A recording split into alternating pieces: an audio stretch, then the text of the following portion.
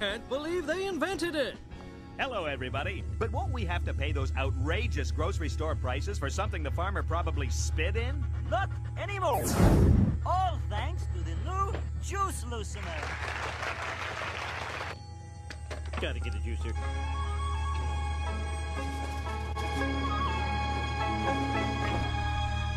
Please don't tell the supervisor I have the flu. I've been working with a shattered pelvis for 3 weeks.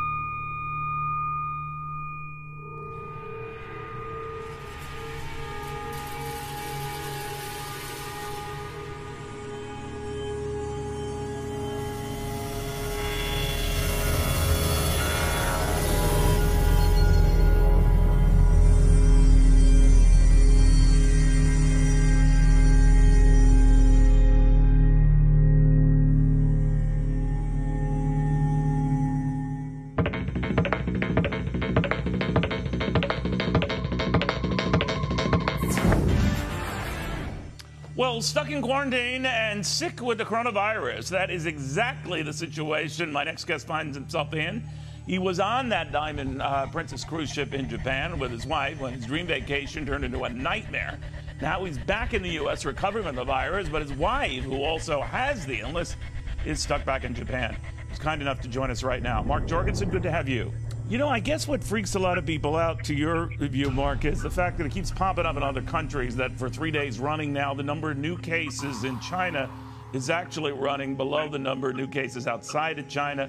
And that bedevils a lot of people. The latest story in this country is that 4 seemingly have the virus, and we don't know how they got it. They never visited China. They never encountered anyone who had been in China or any of the affected regions. So a lot of medical types are scratching their heads on that one.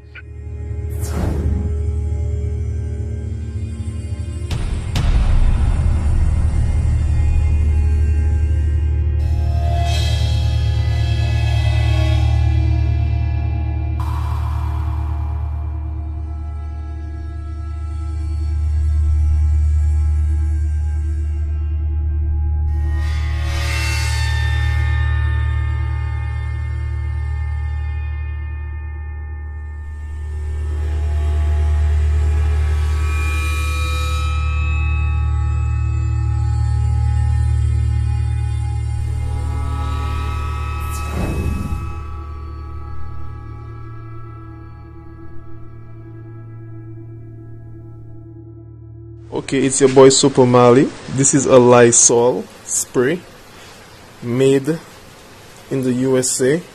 Okay, it's almost done, so it's been around for a while. And they have a list of things that they say it prevents. You know, you use it to kill germs and so on to prevent the following list.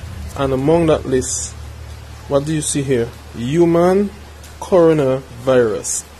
So this hype about coronavirus, like it's something new that we never heard of before, that was just created in China and is coming to America. No, America, the USA, okay, was fully aware of this virus years ago.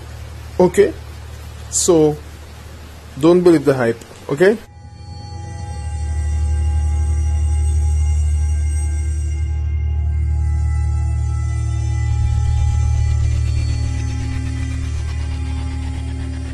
Some warnings were ignored or silence? Let's focus on this doctor who was working at Wuhan Central Hospital. He noticed 7 cases that he thought looked like SARS. That's a virus that led to a global epidemic in 2003. And in December, he posted a warning about a potential outbreak in a chat group with fellow medics. Shortly afterwards, he was summoned by police and accused of making false statements and being told he'd severely disturbed the social order. He was then given this document to sign, and while most of it actually involved language from the authorities rather than from him, he was told, "We solemnly warn you, if you keep being stubborn with such impertinence and continue this illegal activity, you will be brought to justice. Is that understood?" Underneath it, Dr. Lee wrote, "Yes, I do."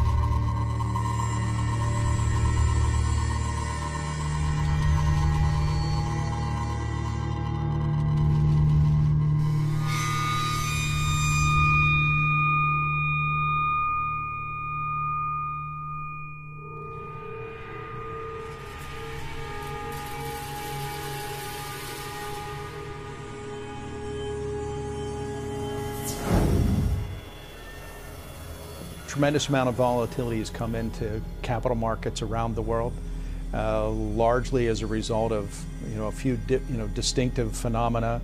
The most noteworthy, obviously, is the spread of this tragic coronavirus. It certainly provided a tipping point in the near term. We would obviously anticipate that as we get more information, investors will be able to make better and more reasoned decisions. Not only will it be surrounding the coronavirus, but as we move into second quarter earnings season, getting a sense of what the absolute magnitude of impact is from a corporate standpoint. We'll also gain greater clarity as far as who the likely representatives are as we move into a presidential election.